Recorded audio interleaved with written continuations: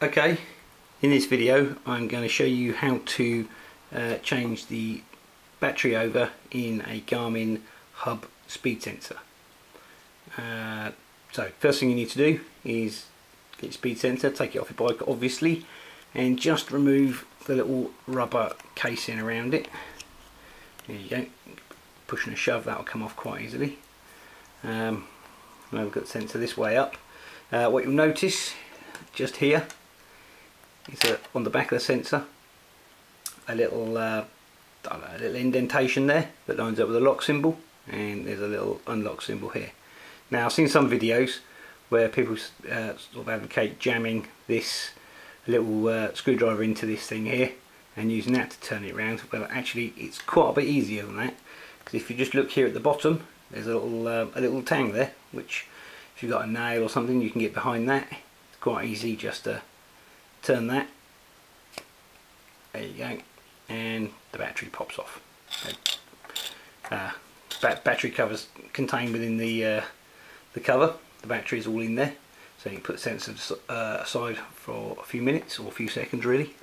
Next thing you do is take the battery out. This can actually be quite tricky sometimes, so this is where you need a little very thin screwdriver.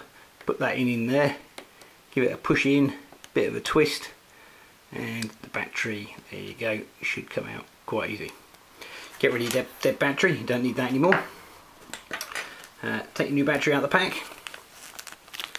There we go. There's our new battery. If you can't remember which way it goes in, the battery on the back here will have a big plus symbol. You can see it comes up on the video. It's fairly standard CR2032, available in supermarkets, hobby stores, all sorts of places really. You won't have any trouble getting hold of those. Get them on Amazon if you can't find one local to you.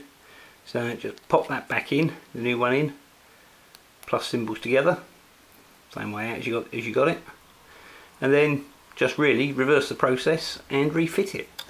Nice and easy. So drop that back in there, line it up with the unlock symbol, just put a little bit of pressure on just to push it in place, quick twist round, there you go, that's locked in.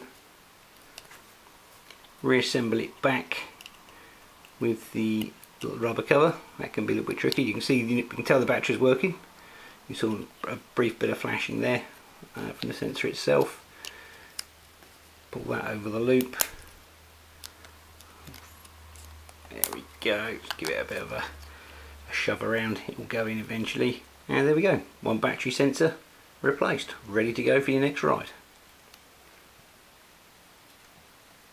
Hey guys, thanks for taking the time to watch this video. Why not check out some of our other stuff here on the side, and while you're there, click the subscribe button and hit that little bell icon to get notified of any more great content from us. Till next time, I'll see you on the road.